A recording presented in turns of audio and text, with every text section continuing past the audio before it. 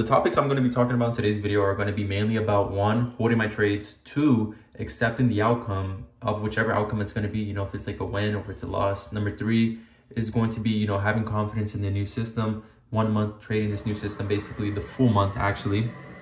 And then number four is just not being too attached to these accounts, like once again, if we want to scale, we can't be too attached to the account. So that's another thing. But the first topic really is holding my trades. So I want to be able to hold my trades and not move my stop loss to break even, use the 3 PDOA rule and accept the risk. I feel like that's very, very important because whenever we are in a trade, I feel like I move my stop too early, I'm not using the 3 PDOA rule. And then two, my bias is correct majority of the time. Every time I take a trade, my bias is correct, but it's simply just lower time frame.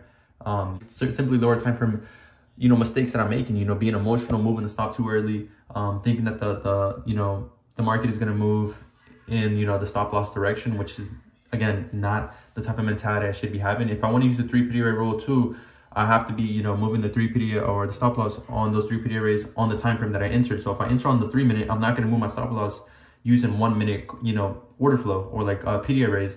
That's another thing I was thinking about earlier, like whenever I entered my previous trade on the previous trade recap, I moved my stop loss on that 1 minute, my stop loss off of 1 minute confirmation or one minute order flow. When in reality, if I simply held the trade and I used the stop loss of the 3 minute and didn't move it, I would have probably won the trade, because the bias was correct. The market moved up higher. It reached my target. And another thing too is whenever we have a profit target, we're aiming for the moon, bro. I swear I'm aiming at unreasonable areas when I'm trying to take profit, like I'm aiming just to pass the account with this one trade. I'm trying to hit a home run. And right now what I'm trying to do is just stop that. Have reasonable areas, aim for consistency, like of course you want to hit, like a nice good trade, but you also want to be aiming for consistency with the profit target. You don't want to simply just be aiming just to pass the account with this profit target in this trade alone. Have reasonable areas to take your profit. Stop trying to aim for a home run. That's what I'm trying to do as of recently, like it's very, very foolish of me to be doing that, like I simply just should aim for taking profit at this reasonable area, at this key high or this key low, or at this buy side or this sell side. And same thing with the stop loss, moving it at key reasonable areas, or moving it, at key reasonable levels that have been met, of course, then moving it. Okay, like we sweep this high, move your stop loss, but you got to have the 3 PDOA rule backing you up also. So that's another thing, not moving it foolishly. I feel like we're moving it too emotionally when it comes to the stop loss, when it comes to the profit target. We're aiming emotionally at unreasonable areas that are not logical. We're being irrational. Same thing with the stop loss. We're moving it emotionally. We're not having key, decisions or key PDOAs backing up the stop loss and just reasons as to why we should move it. It's just unreasonable. So yeah. And another thing is like not being too attached to the outcome of the trade idea. I feel like that's what stems the emotional decision making, is being attached to the outcome of the trade idea. Like if we want to be aiming for consistency, we're going to have to be able to understand that we won't be able to win every single trade, and just understand that the trading opportunities will be presenting themselves throughout the whole entire, week and year. Like you have to simply just be patient, follow your rules, follow your discipline, and just be attached to the idea of the input, of what it takes to be a successful, profitable trader. And just get rid of that bad type of mentality of where we're simply just trying to aim for the home runs. We're just trying to aim to pass the account in one trade. It isn't ideal. It isn't realistic in my opinion. And just be patient, be, reasonable, follow your rules, follow your game plan.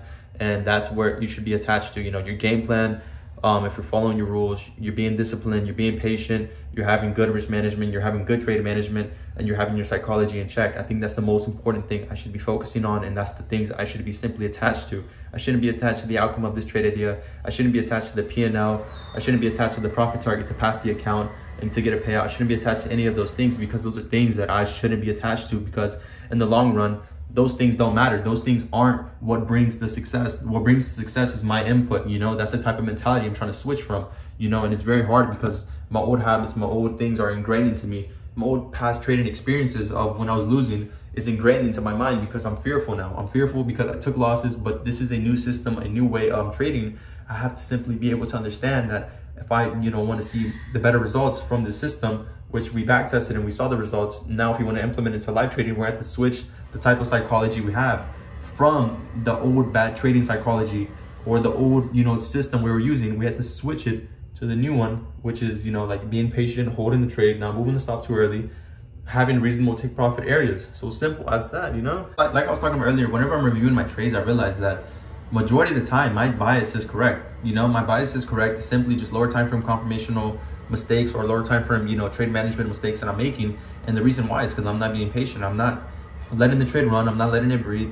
And, you know, simply just combat that emotional desire to move the stop, to be risk-free, to feel like we're, or just to feel like our decision or our belief or our expectation is correct. Simply just get rid of that. Stop having expectations. Stop having the belief that the market will move in my direction. I need to stop having the belief that the market will move in your direction. Stop having expectations of what the market will do whenever you enter the trade. Simply just accept whatever, you know, decision or whatever, you know, outcome the market provides, or whatever, like, just delivery, you know, movement it's giving you. Accept that, you know. You have to simply accept it. If it comes back down to your entry point and then it moves up higher, accept that. If it moves straight to your profit target, accept that. If you face a little bit of drawdown and then it goes to your profit target, accept that, you know.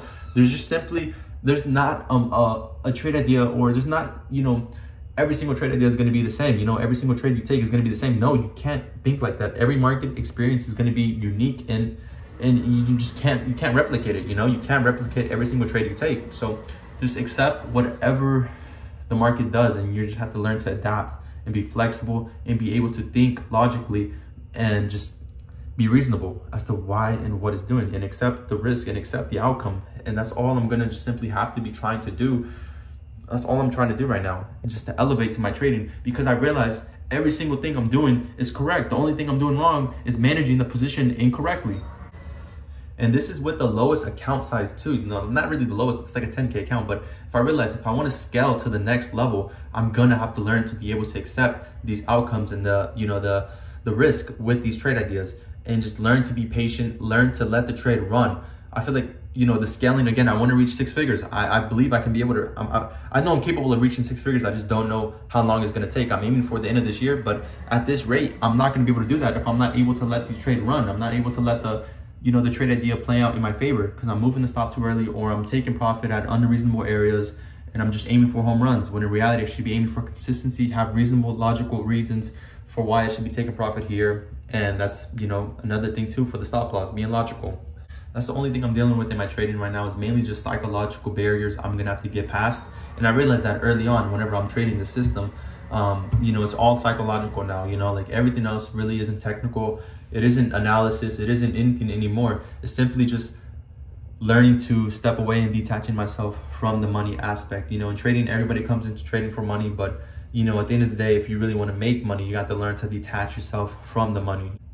And that's all I'm going to be trying to do for the rest of this year, and just for the rest of my trading career, honestly, is working on my psychology. I feel like I have my system. I have, you know, so much data backing it up. I love my system. I need to have more confidence using it. I need to believe in it more.